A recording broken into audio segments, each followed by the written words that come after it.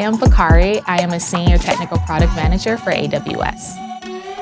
For a kid or young adult that is thinking about going into AI or generative AI, I'll say just go for it.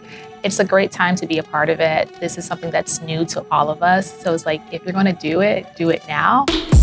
I'm Ameya Bhattavdekar, and I'm a machine learning scientist at Microsoft. This is a very exciting time to be working in AI.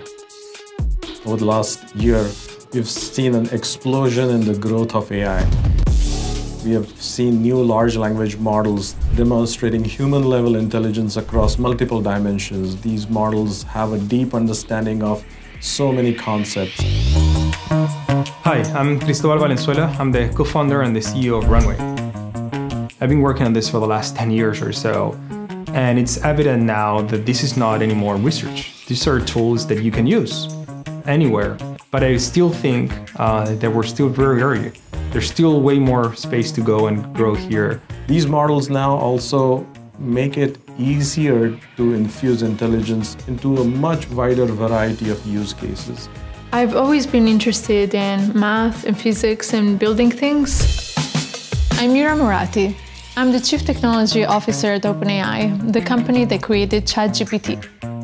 So I studied mechanical engineering, and early on I worked on applications of technology towards really hard problems, like accelerating sustainable transport. Finally, I really wanted to work on AI because I think it has the potential to really improve almost every aspect of life. I think one of the biggest things I learned in school was if you learn how to learn, you can do anything. Hi, my name is Kajor Vassell, and I am a software development engineer here at Amazon. I use a lot of generative AI throughout my job.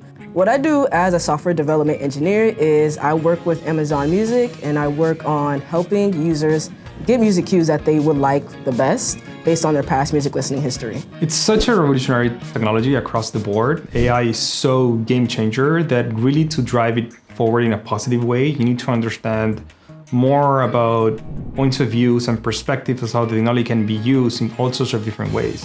And the only way to drive that conversation is to bring in people with all sorts of different backgrounds, from technical backgrounds, from different cultural backgrounds that can help you understand and see technology in ways that you can't, because we're all bounded or we're always constrained with one particular point of view. What we are seeing is this growth in intelligence is just happening so fast and exponentially that every day we are seeing new, surprising, fascinating capabilities emerge.